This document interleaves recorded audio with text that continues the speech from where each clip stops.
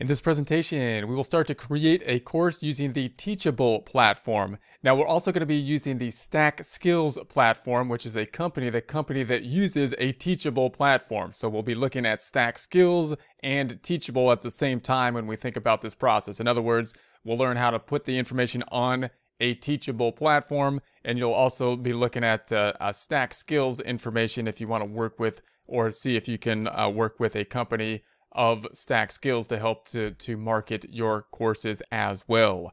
Get ready for business, online business.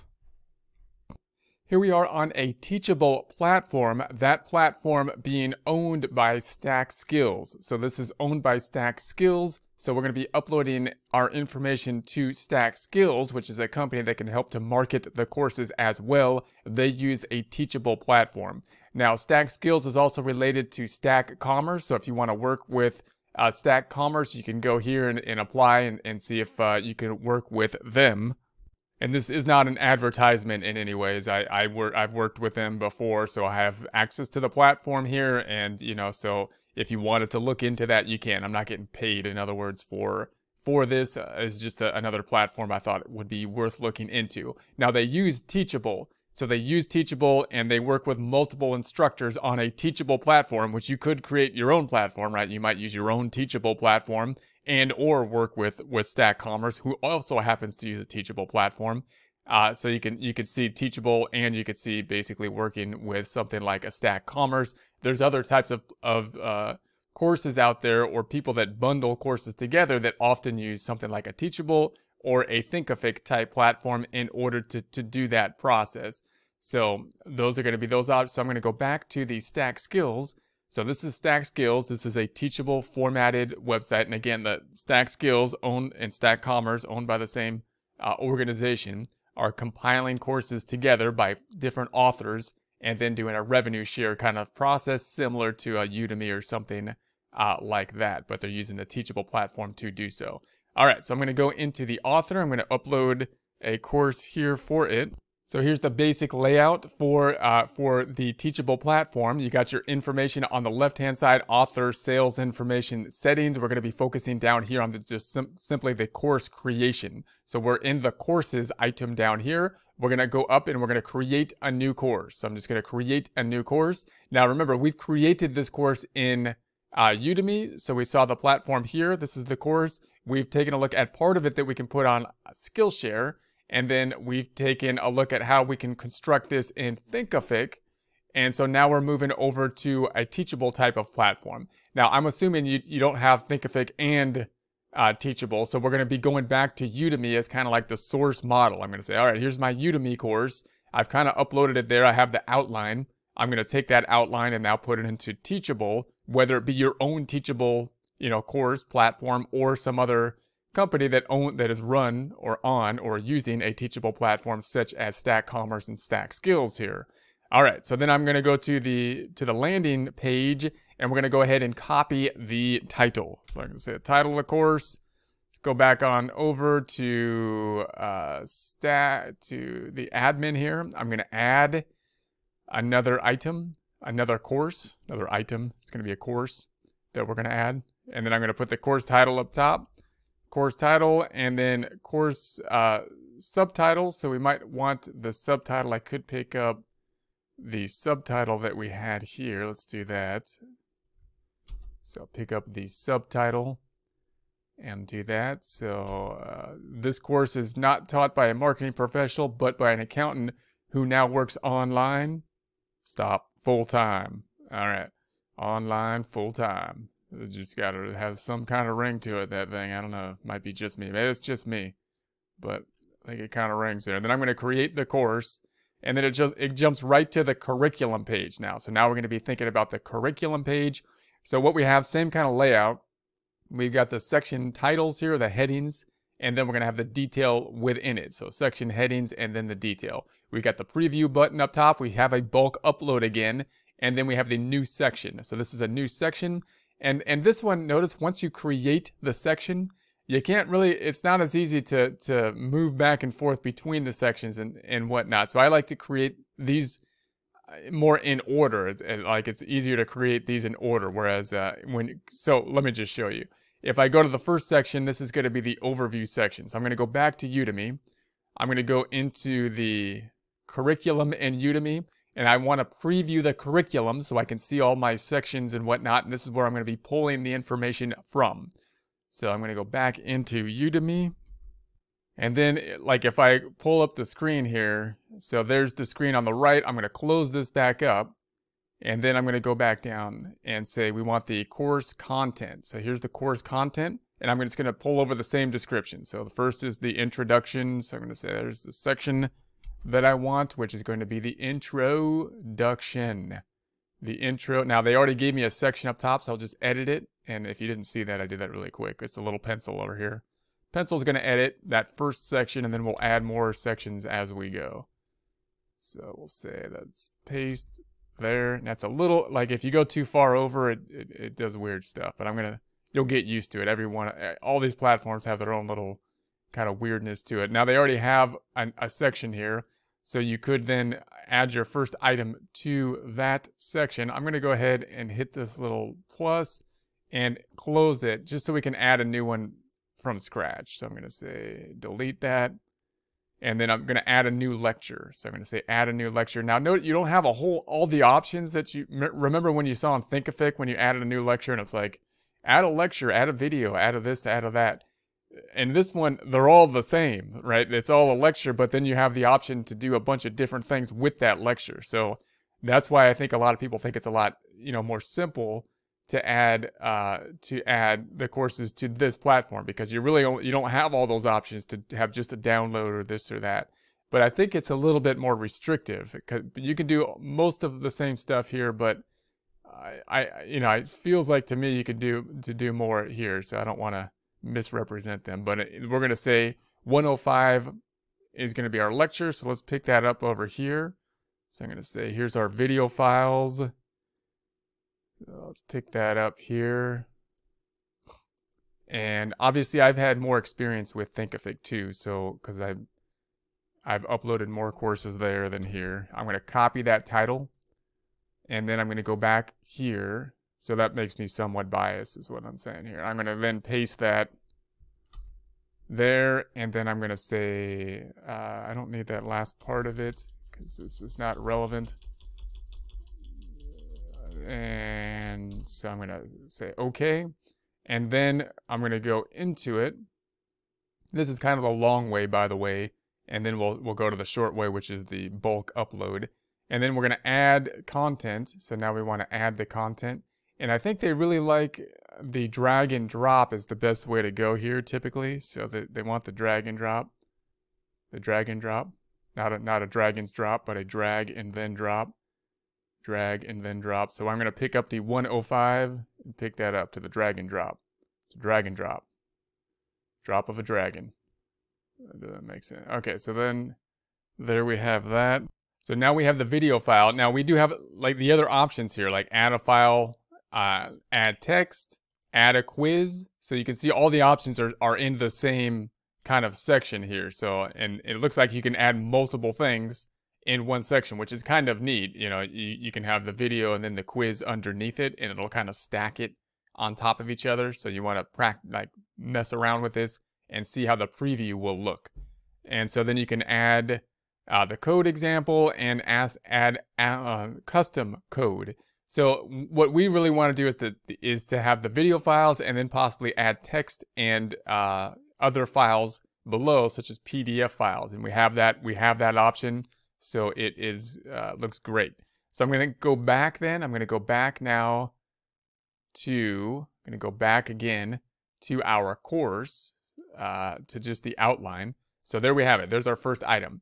Now we're going to go to the next one. Let's go to the next section here. I'm going to do this. We'll do this the faster way this time.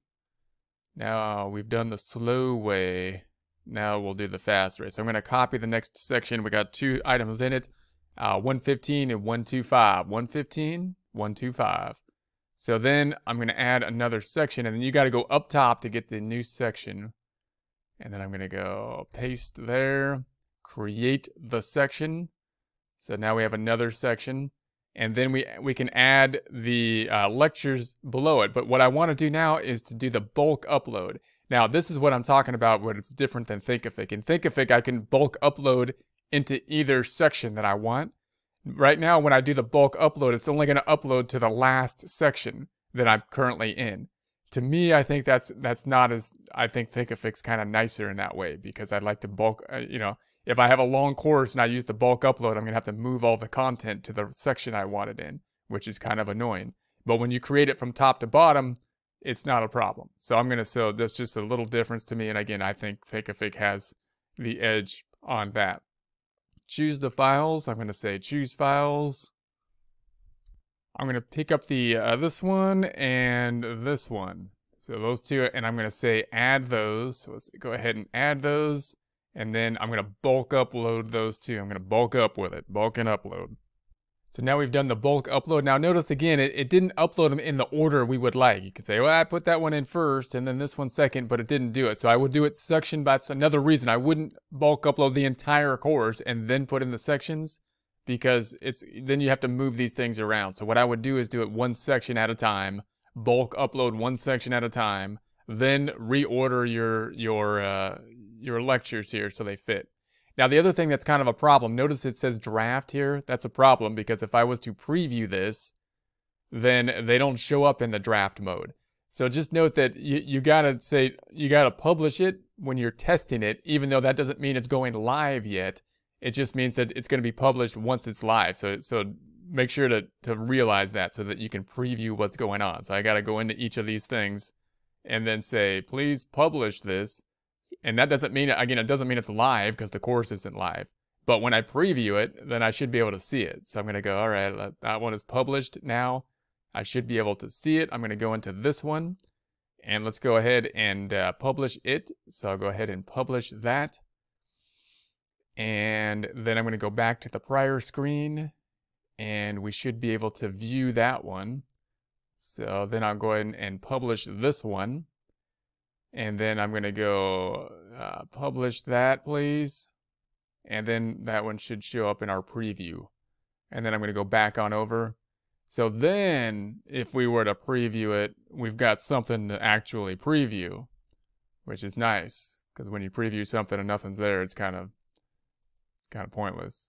So then we're going to go into the content, and this is the way the layout. Notice it's very similar now. They've kind of copied each other, Thinkific and Teachable, that is, in terms of their interface and their layout. This one remains open. That's going to be one of the differentiating factors, whereas Thinkific closes every time you go into a new content section. So that's what it looks like so far. If I close this back out, then the other thing we had was adding a PDF file. So if you were to go into this one, you can add the PDF file to the same section. So I could say, all right, let's go to add a file.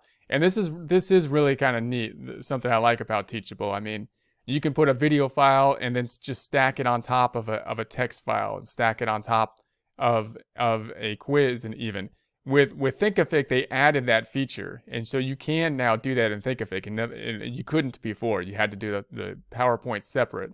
So you got the video file. Thinkific can still add text now below the video file, which I like, and add a file like a PDF file. But then you can also stack here a quiz within the same video file kind of format, which I believe, which I don't think you can do on Thinkific. And you can stack some other stuff. So you might have a little bit more flexibility in terms of combining all different things into one upload area within Teachable. But so I'm going to go back to the add file. So I'm going to choose a file and say, well, what if we wanted to add that PDF file we were working with? Let's add that PDF file here. Say, what if I went back and said, I want to be picking up from this file, and then I want to go into the PowerPoint, the pointing with power, and then I want to go into that 115. This is the PDF file now. So I've added the PDF file. So we can add that to the lecture component like that. So there it is. And I also want to make it downloadable. So I want to make that one downloadable. You have to hit the little download thing if you would like to make it downloadable. So there we have that. And then we can also, if I was to do a bulk upload, with a PDF file. Let's just test that out and say, can I just do a bulk upload if I had a bunch of PDF files to upload? So there's my PDF file. I'm going to try to just upload that separately just to test that out. Just test that out. Looks like you can bulk upload that just like Thinkific. So now we've added the PDF file in two different formats. We added it basically as a bulk upload format. I need to change the draft, and we've added it to this video file lecture. So you can see you have the same kind of functionality here. So I'm going to go back in. I'm going to say, make this one public, please. That making it public thing, by the way, is kind of annoying too. I mean, it'd be nice if they had it that you could make it public on this screen. And maybe they do. Maybe I haven't figured it out. I haven't. But to actually go into each lecture and make it public, you know, you would think it being public would be kind of the default before you publish the course so that you can preview it. So, but not a big deal.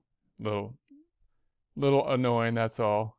And then I'm going to say, let's preview the course and see what we have so far. So this is what we have.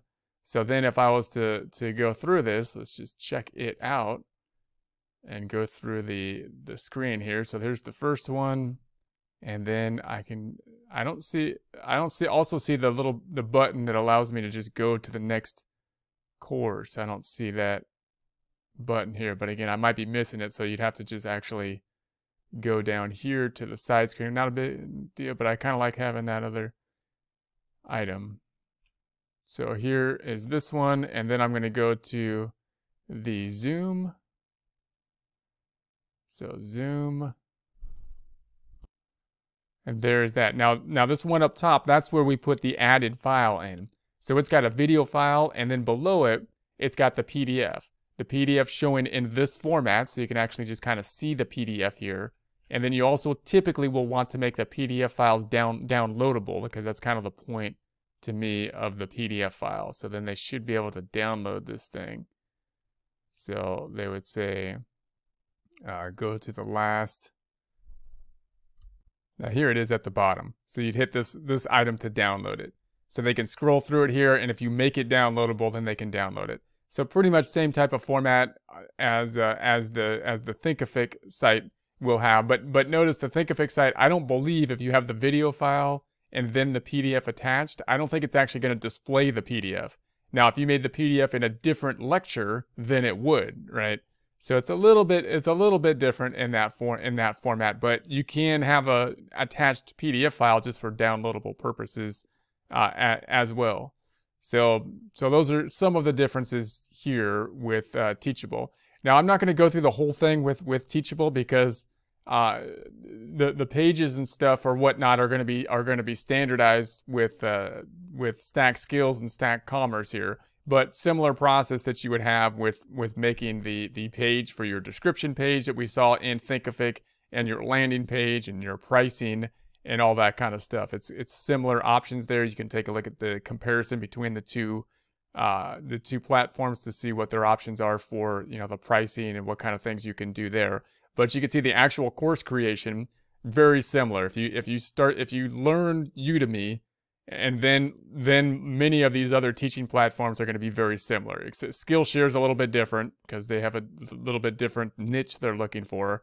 But most other, you know, full-scale teaching platforms that are geared towards longer courses or courses that you can do pretty much as many different options as you want with, which are these platforms are designed to do. They're designed to allow you to do whatever you want, even though most people mainly do just instructional video type courses with some other options like files and stuff. They're designed to have a lot of flexibility. And so those types of platforms are becoming more and more standardized. So if you're starting out, you kind of want to learn Udemy and then take those skills and you can apply them to these other teaching platforms. And more that application to these other teaching platforms will be easier and easier because it seems that they're starting to copy each other so that they copy best practices and therefore become more similar, more standardized to some degree. That's it for now. Let's get out of here.